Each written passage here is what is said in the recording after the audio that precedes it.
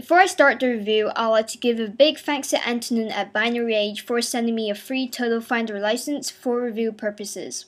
TotalFinder is a macOS 10 plugin available for Snow Leopard and Lion, and you can get a 14-day free trial, or you can buy TotalFinder. A single license is $18 and a free license pack is $36. TotalFinder adds useful features to improve Finder, and in this video I'll be demonstrating the top features.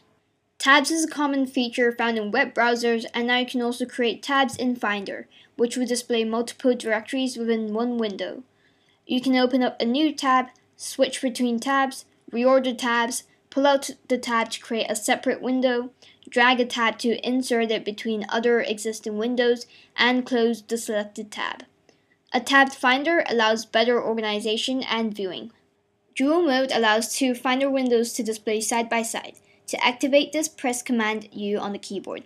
With dual mode started, you can easily work between two directories, such as moving files and folders from one panel to the other. To leave dual mode, double tap on the tab to break into two single tabs. By performing the shortcut Shift-Command-Semicolon in listed views, folders will arrange to be viewed at the top of all files. This works nicely if you prefer to see folders first, then mix files and folders. Hidden files can be shown by pressing Shift-Command-Full-Stop.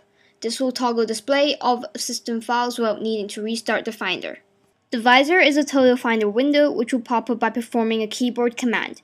By default, it is Option. Divisor is customizable in Finder preferences and useful when the dock is auto hidden. The idea is to have the Finder ready whenever you want. You can pin Divisor by clicking the blue button so it will stay open while you switch to another application. Overall, TotalFinder is a bit pricey, but still worth the amount you get in return, especially to those who rely on the Finder to search through the Mac. I hope you enjoyed the review, and please stay tuned for more.